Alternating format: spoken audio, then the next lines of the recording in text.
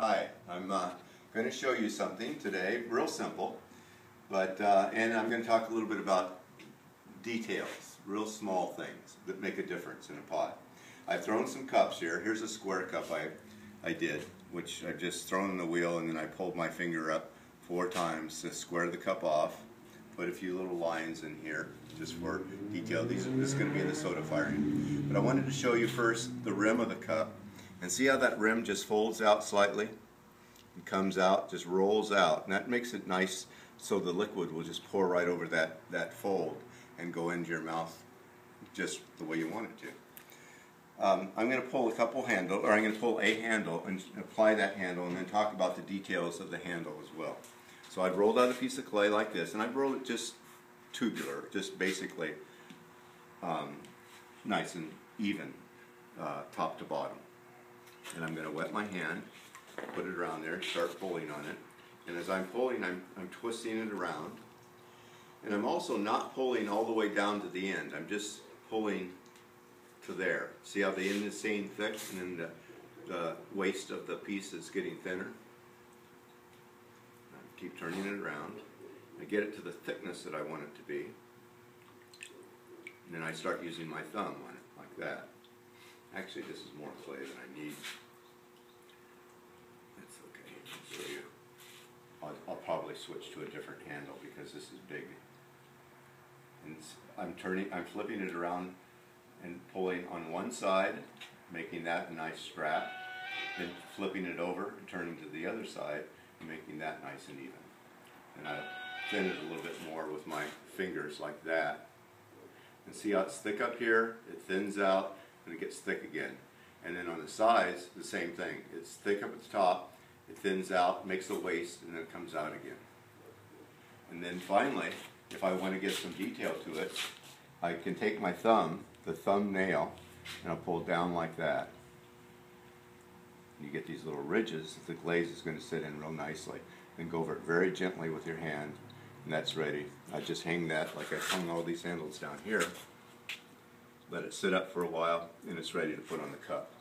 In the meantime, after I pulled, this was 22 handles, I pulled them and I went over and trimmed the cups. The cups are all sitting over in the wear board. And then I start with the cups. I start the handle that I pulled first, and then work on down the line. All right, now I'm going to put a handle on this squared off cup. And here's one that I pulled. You can see it's thicker at the front, at the top. If I want it even thicker than that, I can take a paddle or a roller, one of these, we call them pony rollers, but I'll use a paddle and just thicken it up a little bit like that. And I could do the same thing at the other end if I want to, but well, let's do it, see what happens. Okay, you can see the little lines in there, very, very shallow detail. And I'll take some slip, put it on the handle, put it on the cup, top and bottom, fold it in my hand like that, and push the handle onto the cup. And sort of push and twist. Pressure is really important. That's really gets it seated on there. And you can feel the slip grab, and it's going to hold it tightly onto the cup. Then I flip it around and I look at the bottom, and I want to make sure that that sort of splays out there. I'm taking my thumb and I'm moving it out toward the cup so that it makes a nice transition from the handle back down into the cup. But I don't want to blend it into the cup. You may want to do that, and a lot of people do, but I want mine. I want to see a seam there. I'm going to fold it around like that and bring it back into the cup. But that's a little bit thick for me, so I'm going to do a little bit of a pull on it. Oops, I just ran my thumb into it. Well, hopefully I can take that out. And this is a little bit long, so it's going to end up being more like that. You can see I hit my thumb right there. Do these things when you're making videos. It's okay. I'm going to cut that off a little bit. And I'm blending that into the bottom of the cup. Now, there's a line right there that I don't like. I could have taken that and flipped it all the way around and brought it straight into the cup, and I would have had basically the same transition in the bottom as I do in the top part there. But what I'm going to do, I'm going to fill that in.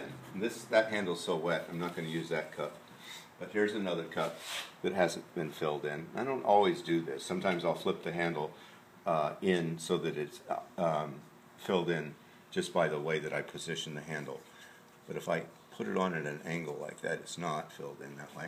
So I've just rolled out this sort of football shape, and I'm going to squeeze it so that it's now thin at one side and thicker on the other. Take a little bit of slip and drop down there in between the handle and the cup, and then slide that right into that position. Push it down slightly, and then just pull it over with your finger like that. Turn around, do the same thing on the other side, like that. Now you've got that top part up in there that's not smooth at all. Just take a wooden tool, wooden dowel that's been sharpened, and then pull it into the body of the cup. And then pull it back into the handle. There, you got a nice smooth transition now. Thick up here, thick back down there. I'm going to take my thumbnail, pull that in like that.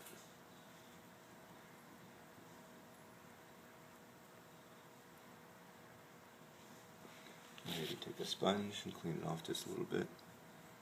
That's basic. That's done now. I could add, some people hate this, but sometimes I'll put a little thumb grip up at the top as well. Probably won't on these. Just keep them simple. So that's it.